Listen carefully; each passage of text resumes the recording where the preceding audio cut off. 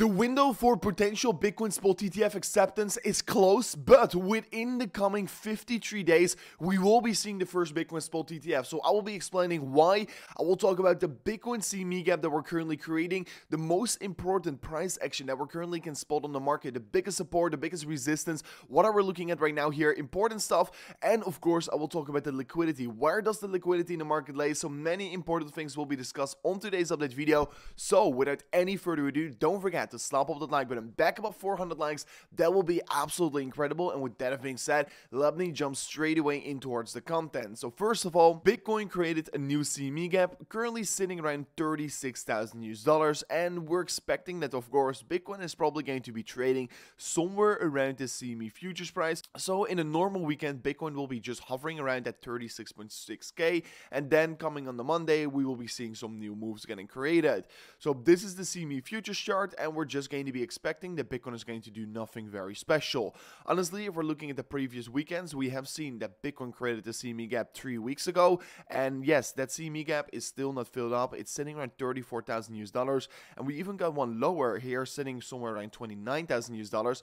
That also has not filled up here since Bitcoin has been pumping a little bit over the course of that weekend. So yes, sometimes we can be pumping or dumping over the course of the weekend, but 95% of all the times that Bitcoin creates a CME gap, it tends to get filled up. So it is going to be likely to expect that it is going to get filled up again here. So we created bearish divergence on the top side. I warned everyone about it. Bitcoin came down again here, and now we're once again creating a higher low. So Bitcoin is still creating higher lows together with higher highs. So the trend remains to be overly bullish, but the momentum looks to be drying up a little bit here.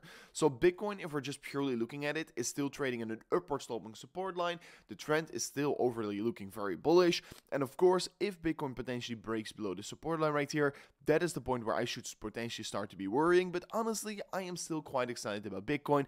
And of course, I've said this also in yesterday's video, if we can break above this liquidity zone here on the top side, sitting around $38,000, I will be expecting we could see a very big short squeeze, and then Bitcoin could potentially even enter towards the next range. But however, I will remain to be expecting that Bitcoin is not going to be so super volatile until the news is going to hit the market, or it's going to be hinting towards us that the Bitcoin spot ETF is really going to get accepted. Because yesterday, actually, we saw that the $1.5 trillion asset manager Franklin Templeton's, their Bitcoin spot ETF got delayed, and right now the potential window for Bitcoin spot ETF acceptance is closed. But I already said this, that this was of course already a thing that I didn't really believe in, but what I do believe in is that the Bitcoin spot ETF is going to get accepted before January 10, because that is the final deadline of the ARK Invest Bitcoin spot ETF application, and this ETF deadline is going to be hitting the markets in 52 days here. So just expect that probably the Bitcoin spot ETF is going to hit the markets in the coming 52 days, and that is coming closer and closer, because 52 days is just 1.5 months. It's very close from now on. It's just a matter of time before it's going to hit the market. And I'm also expecting that once Bitcoin comes closer towards that January the 10th date, I will be expecting that probably Bitcoin is going to be experiencing some more volatility, and that could potentially also lead towards a potential breakout here towards the upside. So we're going to be just very much waiting before this news is going to hit the markets, but at the same time, we can clearly see that the tether market cap has been significantly increasing, and so has the Bitcoin price action has. And we do know that if the tether market caps moves up here, usually the Bitcoin price action tends to be following exponentially as well. So that is a very interesting take. At the same time, still, the daily time frame does look a little bit worried, because on the daily time frame, it looks to be that we're losing some momentum, and that is potentially a sign of worry in the market right now here. But of course, on the bigger perspective, if there's going to be any news hit the market, it could still continue towards the upside. But I just want to be warning everyone out there that the daily momentum is not looking so strong here.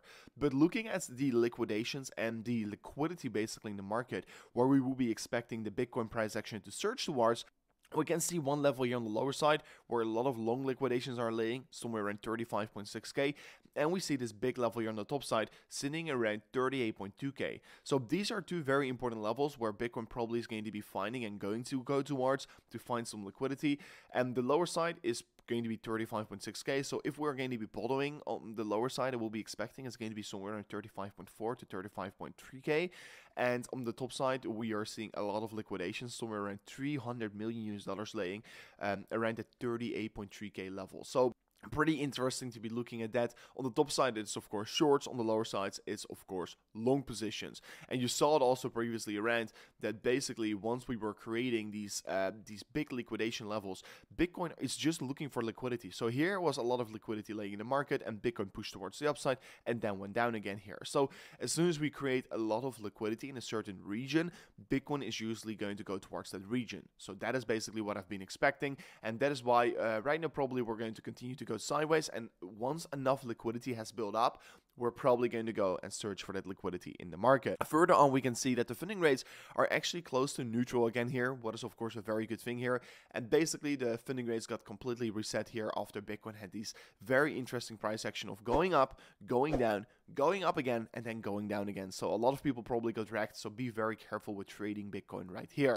So if you actually want to be trading Bitcoin, make sure to go to the link description of today's video where you can claim a deposit bonus up to $40,000, and without this link it's only $400, so it's a win-win situation. And if you even go to the website here right now, you can actually find a link in the description of today's video where you can claim a free $1,000 airdrop position on Bitcoin, on Ethereum, or on Pepe. And all you need to do here is sign up an account using that link below, deposit $100 within 7 days, and claim your insane deposit bonus worth $1,000. So it's a super valuable deposit bonus, and make sure to check it out right now here. At the same time, Bitcoin on the 3-day time frame is actually still creating this downward sloping resistance line here on the top side, and potentially we are actually creating a rising wedge pattern or a rising wedge formation, what is of course a typical bearish bias formation.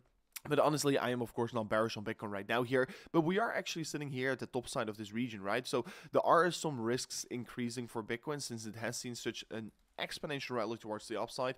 But of course, like I said at the beginning of the video, I think we should be just waiting for the news to hit the markets, because I really think that the news is the main driver of the Bitcoin price right now here. And we can see that we currently are trading above this key level of this previous weekly big previous support that right now once again looks to be flipping into support again. So this is looking very strong for Bitcoin, and as long as we do hold up towards this level on the weekly time frame, I actually think Bitcoin is looking quite strong right here. And of course, we do know that Bitcoin potentially right now is at the beginning stage of this exponential rally towards the upside, since we are currently going overbought on that weekly time frame. And honestly, if we're looking at on-chain data, we can see that all the indications are pointing towards that the bear market is already behind this. And I shared this also, this data in the bear market, guys.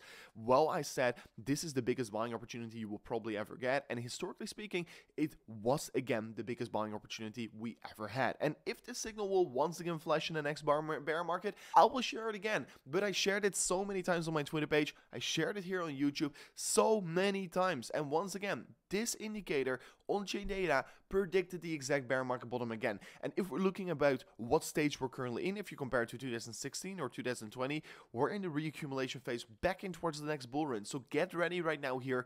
I am excited, but yeah, I mean, once again, on-chain data is the best way on how to predict these things here, and it has been once again predicting the exact bear market bottoms, and it will be most likely once again predict the exact bull market top, and it will also predict the local top. So once the net unrealized profit and loss, the NUPL, goes in towards the green, it potentially will mean that we're going to be finding a short-term top, just like we had here in 2016, and just like we had here in the bull market, and just like we had in this bull market here as well.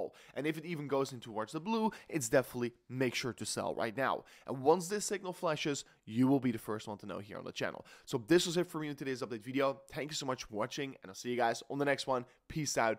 Goodbye.